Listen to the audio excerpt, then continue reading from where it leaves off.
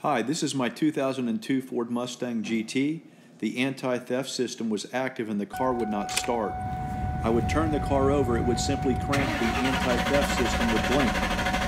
So I determined this was a grounding issue after a lot of research. So to fix this, remove your battery, and then you'll see your battery tray. These cars are notorious for collecting water at the battery tray.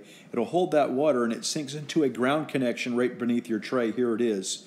So pull that connection apart and you'll see that in this case it corroded and ultimately it broke off. And so what I did to resolve the problem was I spliced from one side to the next on the single wire that was corroded. After I spliced it, I made it watertight, and then I went to start the car and resolve the grounding issue.